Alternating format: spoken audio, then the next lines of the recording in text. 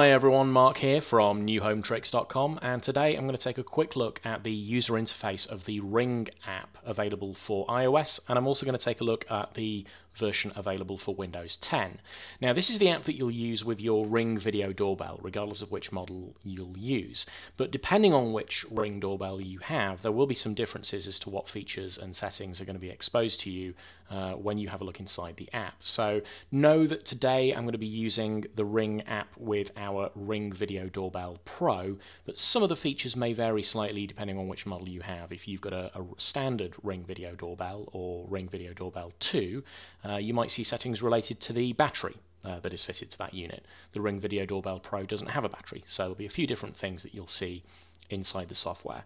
So here on iOS, if I launch the Ring app, this is the primary screen that you come into when you load the app. You've got a kind of a dashboard view showing you your devices, and you can scroll between them horizontally across the top. And down in the lower section of the screen, you'll be able to see any of the recordings and activity that you've got on your Ring doorbell. So any events that have occurred, somebody ringing the doorbell, live views that you've initiated, anything like that, you'll be able to see a history of that.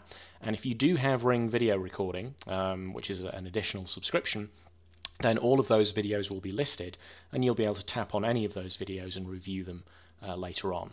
You can also use this screen to star certain videos, though if there's certain videos that you want to flag, you can delete them, and of course you can share the videos from this screen too. You can filter the view just by tapping on the various different sections here in order to see the various different events in a filtered way. Now if you tap on a device, so if I tap on the front gate doorbell here, it takes you to more information and more settings for that particular device. So this being a Ring Video Doorbell Pro, I've got a few things I can do here. Firstly, I can enable or disable ring alerts when somebody pushes the doorbell, and I can enable or disable motion alerts. I can use the live view button to connect now to the video, to the camera inside the Ring Video Doorbell. So if I'd like to see what's going on at the front of my house, I can press that button, and I can even initiate a two-way call once I've activated live view. I can go into event history from this screen again as well, and this will be just the activity related to that specific device. So if you've got more than one doorbell, that's another way of filtering things. You can also tap on the device health button here and see a few details about how your device is currently configured and is it in a healthy state. So for example, you can see the voltage is currently showing as very good, and if I tap on that, it changes to show you the actual voltage in millivolts as it is right now. It also shows you the signal strength. It's giving that an assessment of good, and the details of the signal. It's showing me the network name, and this is actually connected to a Chime Pro that we have installed. You'll note that we installed that during the setup, so if you go and have a look at the setup video, you'll see that we set that up. The Chime Pro boosts your Wi-Fi network to the area where you have your Ring Video Doorbell installed, and you can tap on the Change Wi-Fi Network button if you'd like to switch to a different wireless network. And then you've got a few other details and some tools and troubleshooting sections at the bottom there. Now if I go back to the previous screen, you can also tap on linked chimes to see which chimes in your home that you've got plugged in are connected to that Ring doorbell. And again, you can also choose whether ring alerts or motion alerts are enabled for those chimes. And then you can tap on motion settings. So as mentioned in the Ring Video Doorbell setup video, one of the ways that you'll be alerted to someone at your door is if somebody pushes the button, but you'll also be able to configure alerts to come through if there is motion detected at your door. And there's a few settings here that you can set. You can set motion sensitivity. So if you have the slider over on the left as it is now, then motion should only be alerted if a person moves within the field of view of the Ring Video Doorbell Pro. So a real actual human being would have to walk by in order to trigger an alert. Whereas if you slide it all the way over to the right hand side, you're going to get alerted to all motion activity, no matter how small. So be very, very sensitive to any kind of motion activity. So you can change the sensitivity here as you wish. Then you can define motion zones, and with the Ring Video Doorbell Pro, you can actually draw boxes onto the video view and show the Ring doorbell exactly where you'd like motion to be detected. So if you don't want to detect motion out on the street from cars driving past, then you can exclude those areas. And if you just want to detect motion on, say, a pathway leading to your front door, then you can draw that out on the screen, and it will actually allow you to then just detect motion in those areas. And then finally, there's a motion schedule. So if you'd like to exclude specific times of the day when you want motion alerts to come through, and you don't want to receive motion alerts during those periods, then you can define those. So you can set some rules when you don't want motion alerts to come through. If I go back to the main settings screen, there are a few other things that you can do here. There's shared users. If other users want to have an account with Ring so that they can also receive alerts, you can set that up there. And then there's Ring partners. If you'd like to connect your Ring Doorbell Pro with other security devices from manufacturers that Ring partner with.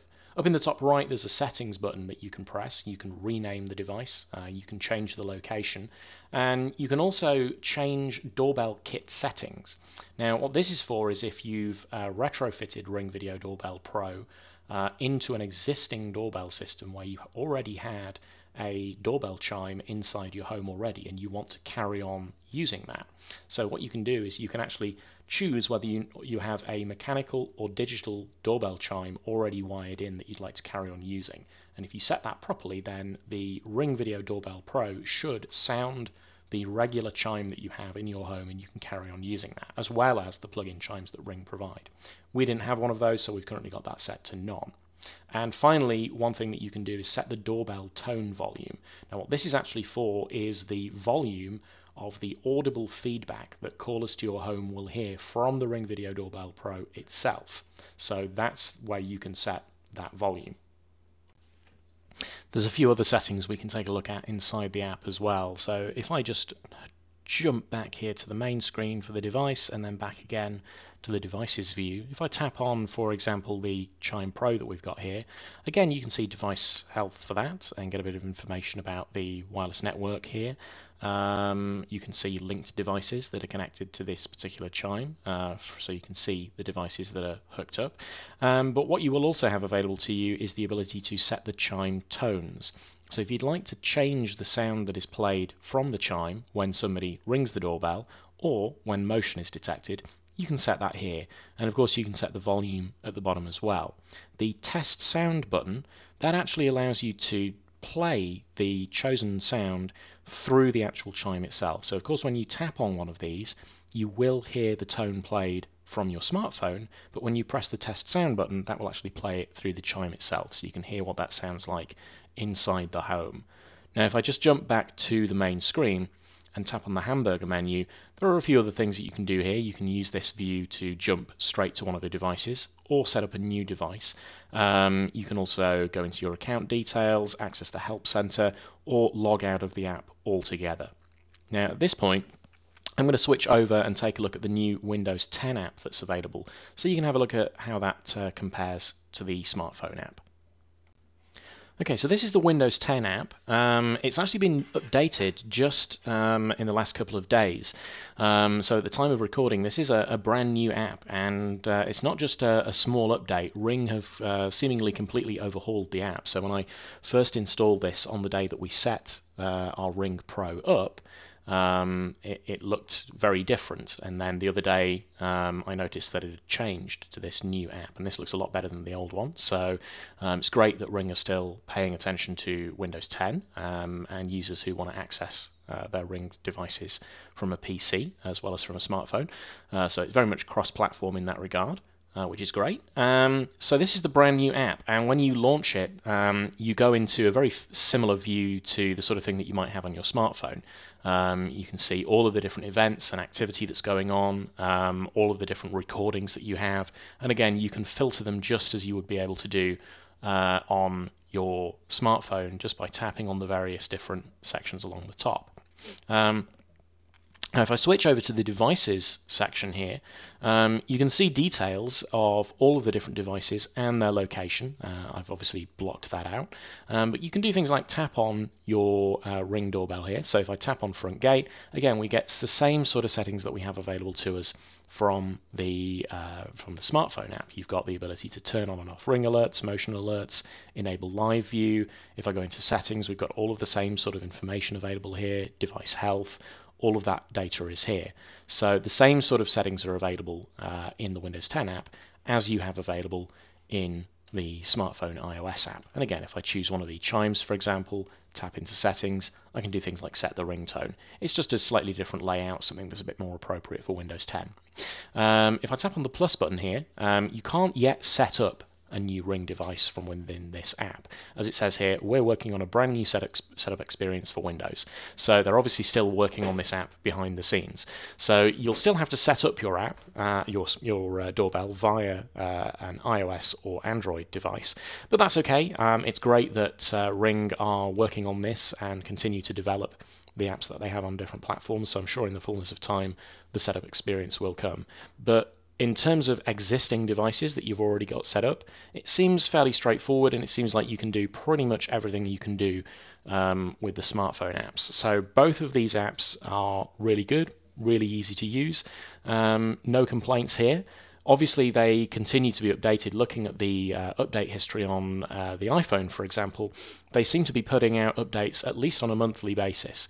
So it's good that they're fixing bugs, updating the software, continuing to put updates out there, and it's great to see that they're continuing to develop the apps and the software that they put out.